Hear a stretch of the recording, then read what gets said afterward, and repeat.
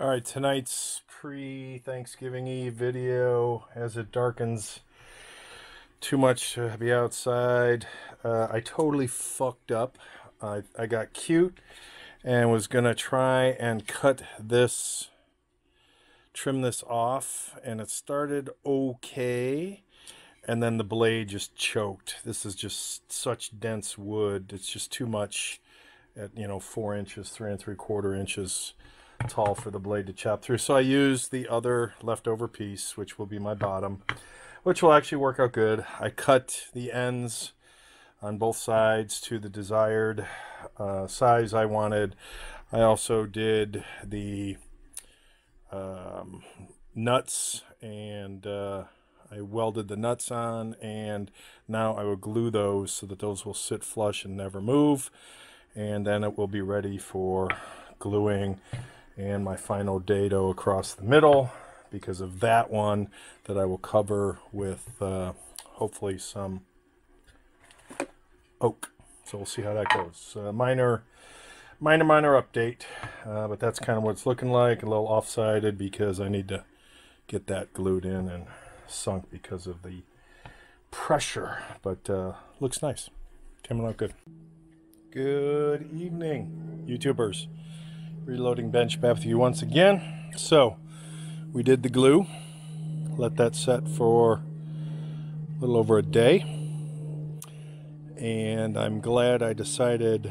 So originally I was going to do the dado, probably helps if I'm in screen. I was going to do the dado across there to cover that, but I've since decided that I think I would like to do the dado on all 4 sides just to give it some unique offset.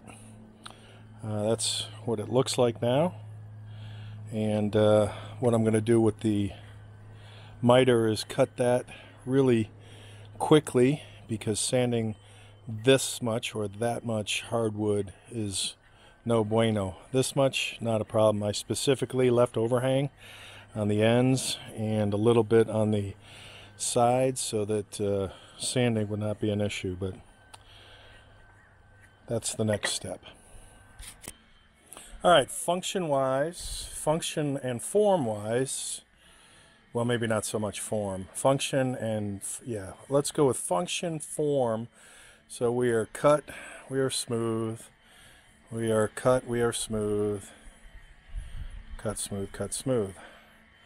And everything is good on the bottom. I'll probably put some rubber feet. So form wise, square with holes. Function wise, bar, everything in its permanent state is complete. And next we will, it's getting a little too dark tonight, so we'll do this over the weekend.